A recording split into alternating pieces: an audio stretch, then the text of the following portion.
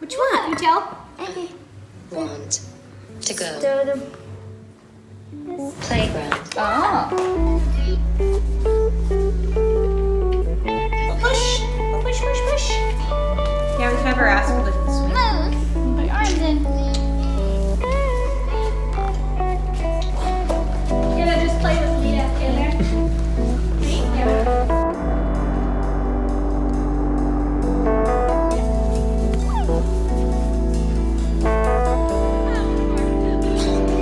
Swings are open. Look, come here. Let's go to swings. Go, go, go. Alright, say go, Leah. Leah, say go. Good, ready? Let's go. Say go. Want to swing? Say go. Go. Go. That's too much go.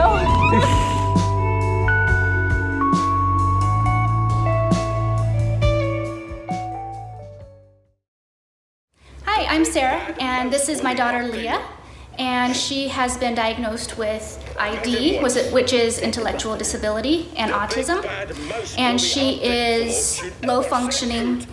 She's nonverbal. I'm Jamie, I'm Leah's dad. Hi, I'm Landon, and I am Leah's big brother. Hi, my name is Shaylee. I am Leah's respite provider, and I was her behavioral therapist. How would you describe Leah? Leah has a very sweet nature. She loves little tickles and like to always just be holding on to me or cuddling. She loves to have always her iPad as a comfort or a blanket. She loves her little figurines.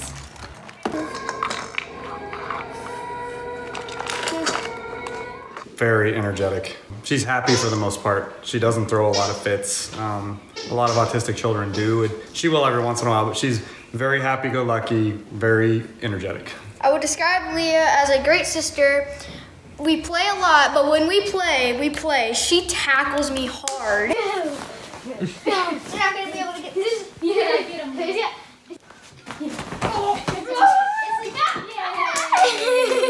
Leah is incredibly spunky. She's very sassy, but incredibly sweet. She has a heart of gold, and all she wants is just to be able to give you love and receive love. She is a person of love. How would you describe your relationship with your daughter? Me personally, she's my best friend. She's my little mini-me. She's actually more of a mama's girl.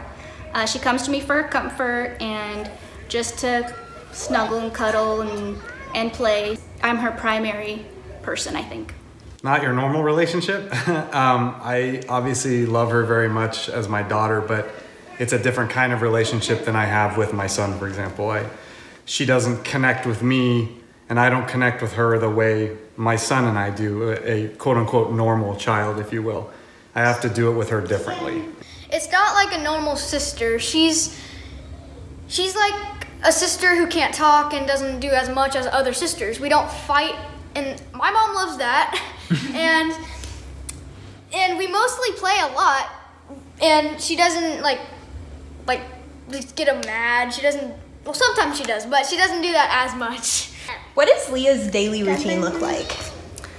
Her daily routine, she has therapy at 11, and so in the morning she wakes up, she wants her iPad, she wants to be zipped in her bed for at least a half hour to wake up. That's her comfort, is in her bed. Then so at 11 we take her to therapy. She's there for 3 hours, and then we come home. I'll let her either play outside or she'll get in the bath because she loves to take baths, and so we'll do that. And then afterwards she just kind of, goes in and out of her bed, or she'll come and play with her brother, or want to go for a walk, take a walk outside. So Leah has a G-tube, so can you tell a little bit more about that? Yeah, she's had it now for about 2 years, and we've been having issues with her on eating. She just stopped wanting to eat, and so each day she'd eat less and less, and we tried everything to get her to eat. But after a certain point, we had to then get a G-tube so that we could get the nutrients in her and her weight back up. How has COVID affected your caring for Leah? It's definitely a lot different. She doesn't get to go to school. She goes to the behavioral center, but she doesn't get her normal special ed school. She can't really stay on the computer. It's affected my life a whole lot more than me because I work full time and she stays home with her full time. It's hard because she loves to go out. She loves, she'll go to the store, she'll go, out in public places, and she doesn't get to do that. So the only time she gets to go out now is when she goes to therapy, but that is great because she gets her social time with other kids and gets out of the house. So that part has been helpful to her. But before we had the therapy at the center, she would get restless because she wasn't able to go with me anywhere. She had to be home with her dad or vice versa. But I could tell she was starting to get irritable after being home. So that's been hard for her, I think, and it's sad we haven't been able to, include her in, outings. Why was Shaylee hired on? She was hired on with her ABA therapy that they did at home, and she worked with her for about a year. And then once COVID had started up, she had to step away from that job. And so after that, I called her up and I asked her to change into her babysitter. And she agreed to it. And I just know that she knows Leah a lot better than somebody that is meeting her for the first time. And I knew that she could speak her language and knew how Leah worked. And since then, she's been her babysitter. How helpful has Shaylee been since you've hired her on? Oh, very helpful, because before her, we didn't have a sitter. I had tried to find a babysitter before, but didn't have any luck just because of the fact that they don't know her. So it's hard for me to hire them. So it's been a lot, more helpful because I have the help now. When I need to go out and do something or go out for a date night, now I do have somebody to actually, come in and stay with Leah during that time. What is it like caregiving for Leah? Caregiving for Leah is incredibly satisfying. She is incredibly sweet and she's a really easy kid to take care of. She doesn't really need a whole lot except for when she needs to be fed or changed. Other than like that, she just wants to play with you and be close to you, so it's incredible. Do you think other families who don't have family members with disabilities are aware of the challenges that your family faces during the pandemic? To a certain extent, they know.